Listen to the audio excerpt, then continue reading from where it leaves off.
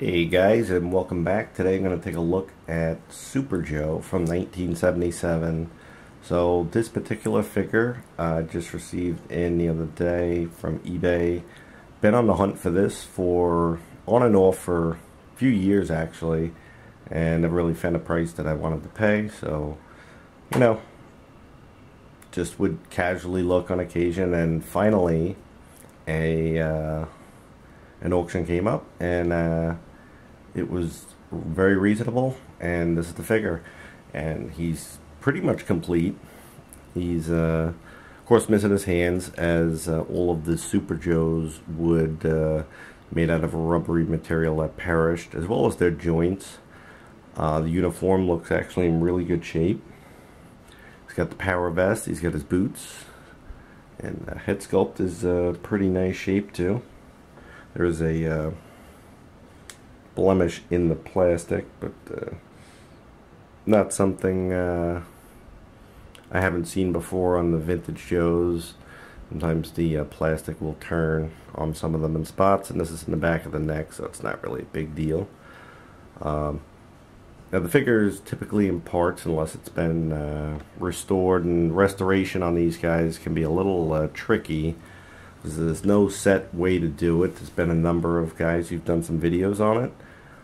John Wild did one, and also Skunkworks has done them. And on 3D Super Joes, there's a fix for it on that.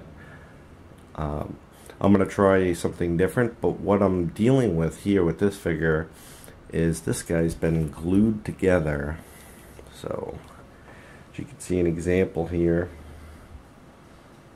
No joint in there. They've just glued the arms and the legs. One of them is already loose, so I'm gonna take off the uniform and see what we're really looking at. Okay, so uniform is off, and this is what we're looking at. You can see the arms here are glued in place. The upper arm works, and that part wouldn't normally break. He also has the 1-2 punch action, so that still seems to work. It's a little stuck there, but overall it's working, so that's nothing to worry about there. It's also glued here up into the hips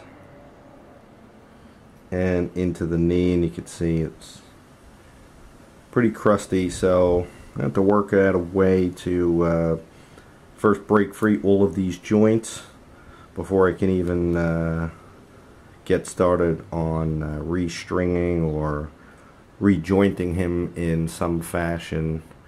So I'm going to start with using a blow dryer to heat it up and see if I can separate the glue on these joints.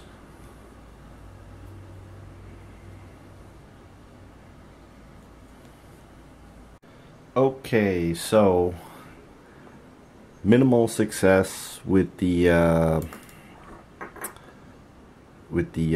blow dryer. So with that, I was able to separate the knee and one of the hips. However, this hip is rock solid on there, as well as the arms. They're not budging, they're not cricking or cracking loose at all. So my next step is going to be, I'm going to soak the figure in some alcohol, and hopefully that will break down the glue that's holding it together. Give that a shot and we'll see how that goes. Going to use some rubbing alcohol.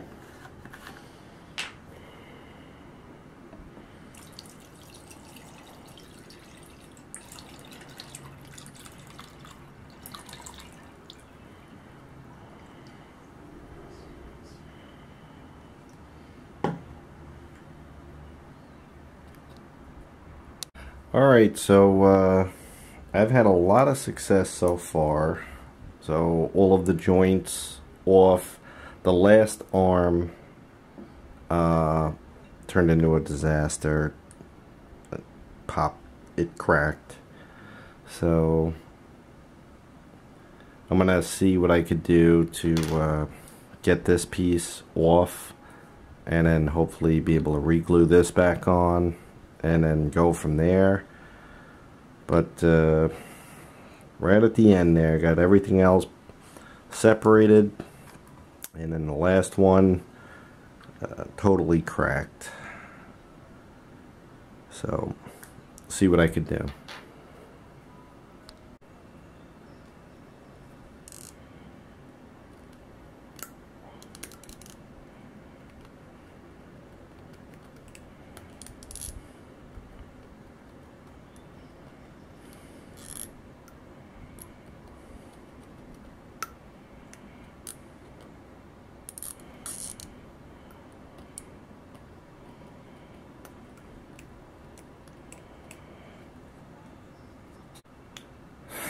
Alright, this has been very frustrating. I just spent the past hour digging the joint that snapped off out of that elbow.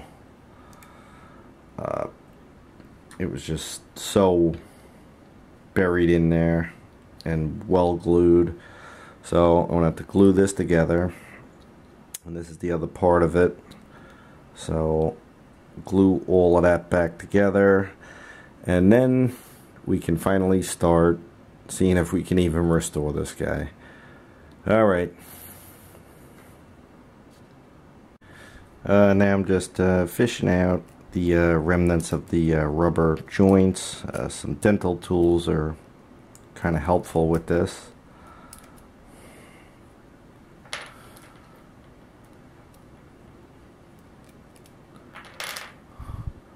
Same thing on the legs.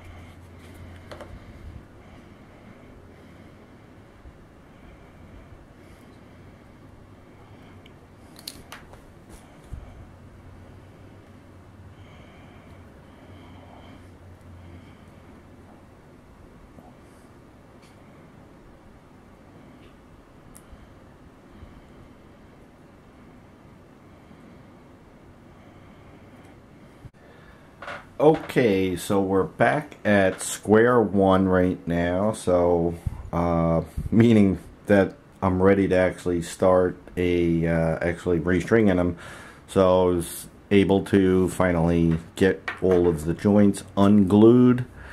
I was able to re-glue the elbow that snapped, and I took my time to clean out all of the remaining rubber that would have held the joints together originally that have dried up into the legs and the arms, because if you don't, you end up with like an annoying rattle inside the joints. So I did that. I used the dental tools and just some air. You can just blow through them to get most of it out, along with the dental tools to get the bigger chunks out. So that's all done.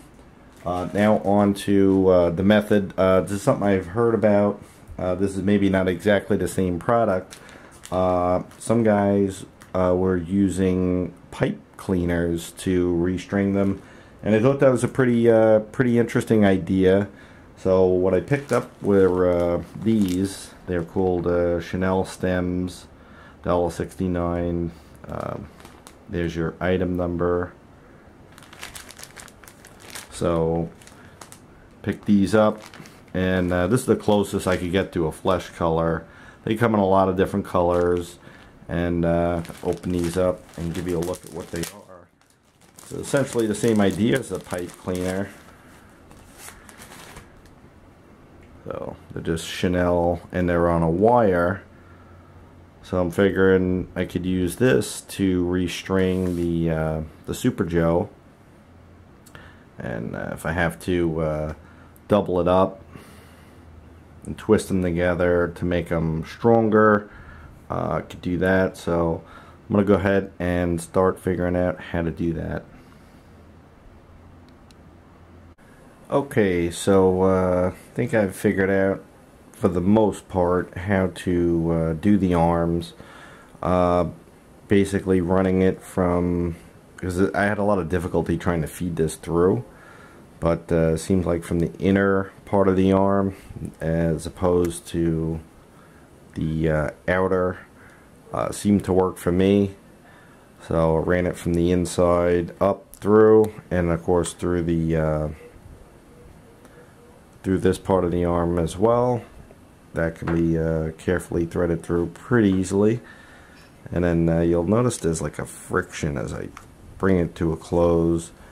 So it holds firm with this material around it, which is nice. And then of course you get your posability, which is kind of what we're after here. So it can hold a pose. So it does work, this method. It's pretty good, I'd say. So I'm going to figure out how to do the legs next. Okay, so I'm developing a little bit of an idea. So I got some rubber sheeting, and it's pretty thick. And decided to see if I could make some barbell joints out of it to put the Super Joe together. So give that a try and trim it and get it to hopefully fit and see if that'll work.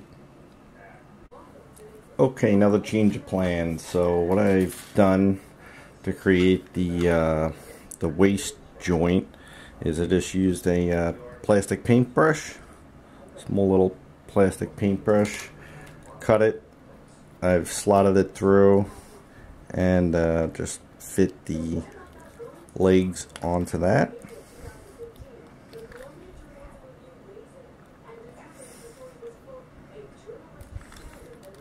Alright, so with that, you gotta do a little bit more trimming, but that should work. Might have to heat up the end to create like a mushroom, but yeah.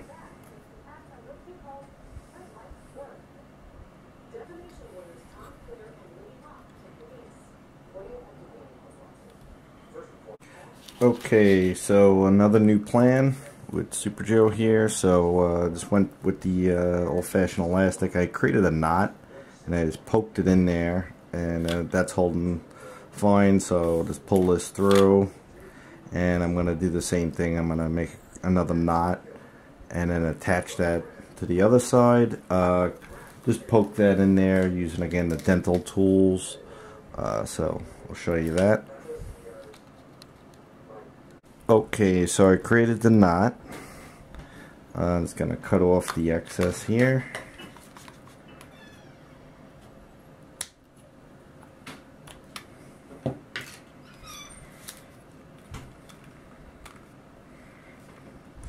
And then pull it tight, and I'm going to stick it into this side of the leg.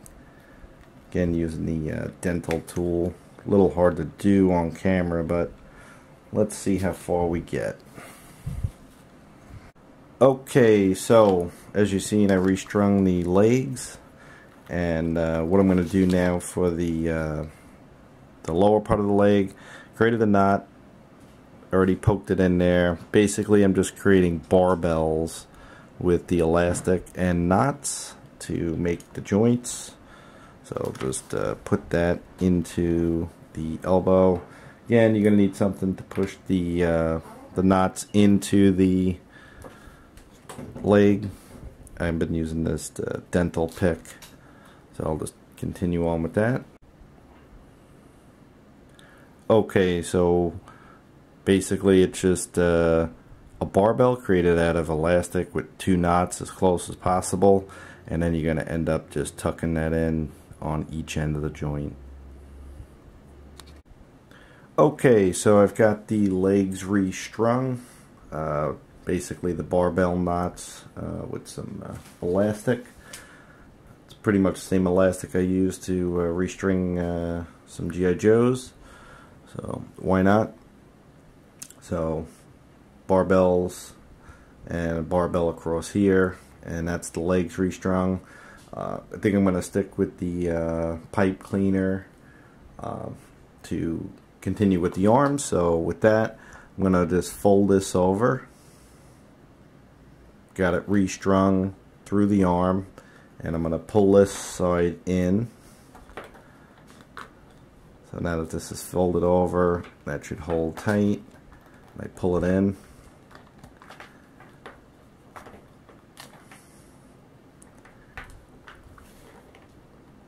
Nice and tight.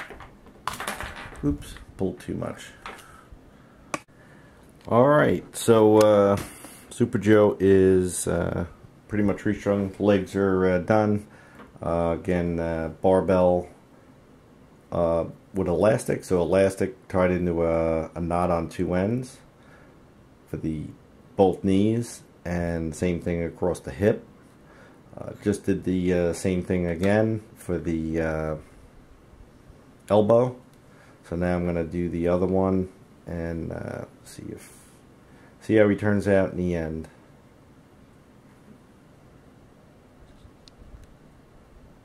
Okay, so here's the barbell again. It's just elastic, two knots. We're gonna stick that into the smaller hole first because that's the harder one, and then kind of tie the knot really tight for that one, and then just pop on the arm with the other one. Alright, so got the one knot in there just so you can see what I'm talking about. That's poked through. Got the other knot here, so just trim the excess.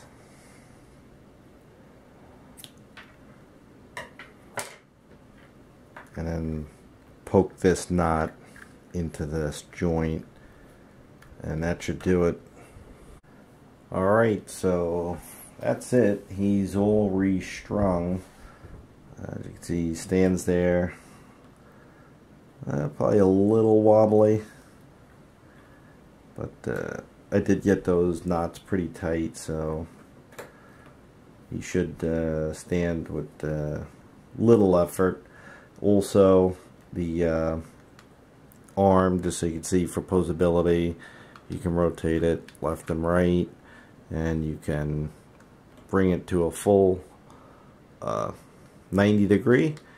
You're going to straighten it out, and any pose in between. And again, that's with the elastic barbell knots. So you do those nice and tight, and it'll hold the poses. And then with it being a barbell, you know, it kind of, I guess, has only those 2 points pulling on it, so you don't get the snap back action that I think traditional restringing can create for these kind of guys. So I hope that's of use to you guys. Hope you guys enjoyed it. I kind of just winged that one. I was going through, as you could tell, a bunch of different ideas from the rubber and the pipe cleaner. Problem I was having with that is stringing it through the legs. It just didn't seem to want to go through. I could get it through the arms, but in the end, I just decided to go with the elastic as barbells. Of course, I got to do something about the hands. I'll do that next. I'll figure something out. Then we'll go from there.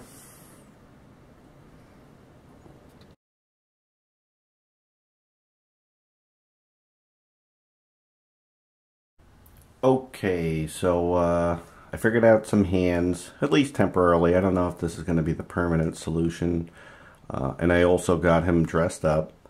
But these here are Marvel Legends hands. They're from a figure called Nuke. He's like one of the bigger Marvel Legends. It's this figure here, just in case you're looking to hunt it down.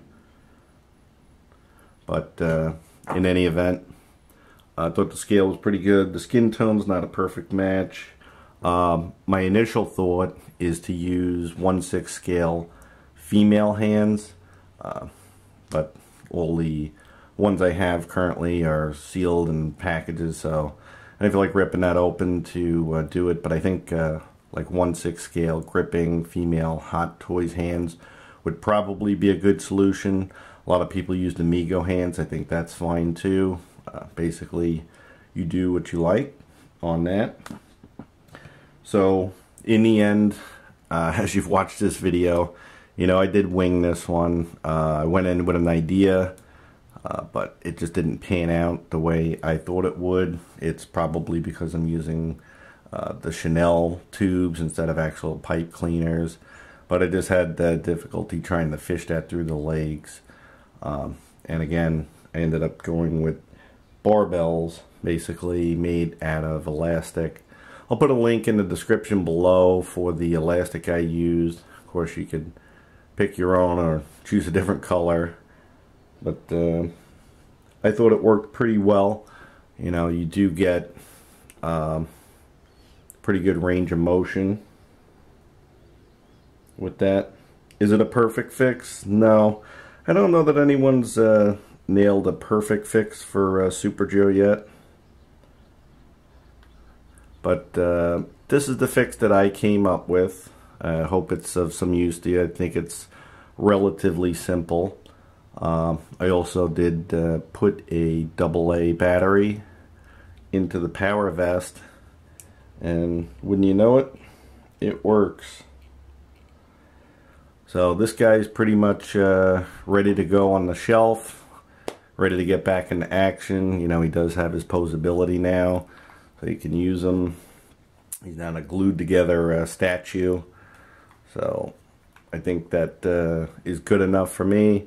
May revisit this in the future. I think rubber barbells might work out really well. I just couldn't get it to work the way I wanted it to. I think the rubber I was using is a little too rigid. A more spongy rubber I think would work well for popping it into the joints. But that's Super Joe. I'll put his vest on and we'll wrap it up. Alright, so Super Joe's finished.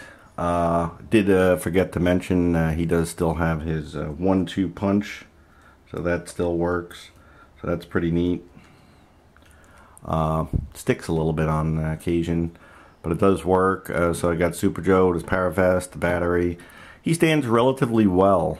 I don't have really a whole lot of trouble, you know, being that these are elastic joints. So you can kind of move them around, pose them, you know, without too much difficulty. Again, is it a perfect fix? I don't think so. You know, definitely take a look at skunkworks. He did a nice job with the 3D printed parts. I know he had some difficulties with those as well. And then John Wild with his video on using stringing and the Capri Sun straws. And of course, the pipe cleaners. I think that's a viable solution. Just couldn't get it to quite work for me. Using kind of the wrong thing as well, I think, contributed to that. But that's Super Joe. It was quite an adventure. You know, I kind of started off behind the 8-ball with the completely glued together figure. Had the breakage on the one arm. I was kind of lucky looking at it. I mean, as strong as that glue was, whatever they used, I'm lucky the other joints didn't break as well. So it quite a journey, but got a Super Joe in the collection, and he's an action figure and not a mannequin. So I hope you enjoyed, and until next time, thanks for watching.